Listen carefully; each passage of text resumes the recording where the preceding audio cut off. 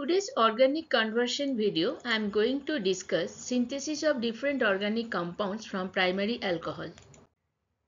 When 1-butanol is treated with copper at 573 Kelvin or mild oxidizing agent like PCC or PDC, it converts into aldehyde, so we are getting butanal from butanol.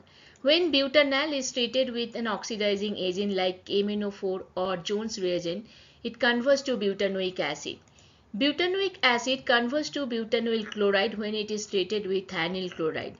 Butanyl chloride converts to butane amide when it is treated with ammonia. Now primary alcohol converts to alkyl halide, here 1-butanol to 1-chlorobutane when it treated with PCl5 or thionyl chloride. 1-chlorobutane converts to 1-butanol if we treat it with aqueous KOH. Both the reactions follows nucleophilic substitution mechanism. Alcoholic KOH acts as a strong base. So in presence of alcoholic KOH, elimination reaction dominates. That's why 1-butanol give 1-butene. If it undergoes reduction using palladium hydrogen or platinum hydrogen, 1-butene convert to alkane, butane. When 1-butene is treated with bromine, we get vicinal dihalide. Here we are getting 1,2-dibromobutane.